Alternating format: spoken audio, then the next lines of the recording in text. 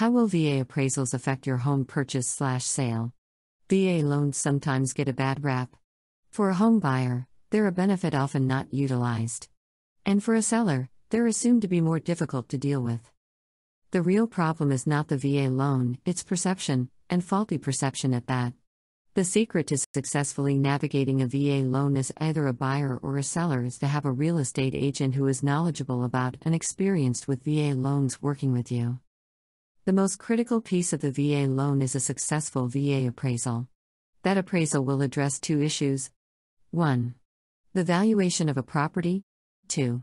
Whether or not it meets minimum property requirements. That appraisal ideally comes in at or higher than the purchase price. Should that not be the case, it does not mean game over. If the VA appraisal comes in lower than the purchase price for a home, alternatives are available. As a buyer, you can choose 1. To pass on a house with a lower appraisal. 2. Renegotiate the purchase price given the appraisal results. 3.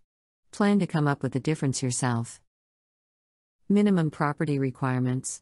There is a series of criteria here. Is the property residential? Free of hazards? Accessible from the street? You can find the whole list in Chapter 12 of the VA Lender's Handbook. In a nutshell, a VA loan appraiser is interested in whether the house is safe, sanitary, and structurally sound. What if the appraisal comes back with an adverse report on these criteria? Again, like with the property valuation, this outcome doesn't necessarily mean that the sale is doomed.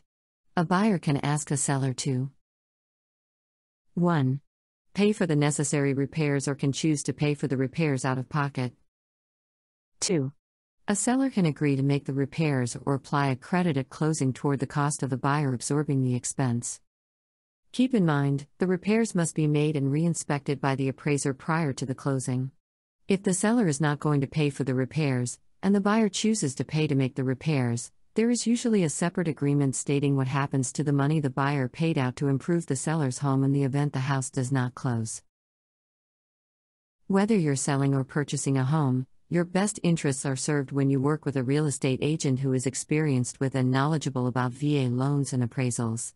He or she will be prepared for any issues that may come up and can walk you through them.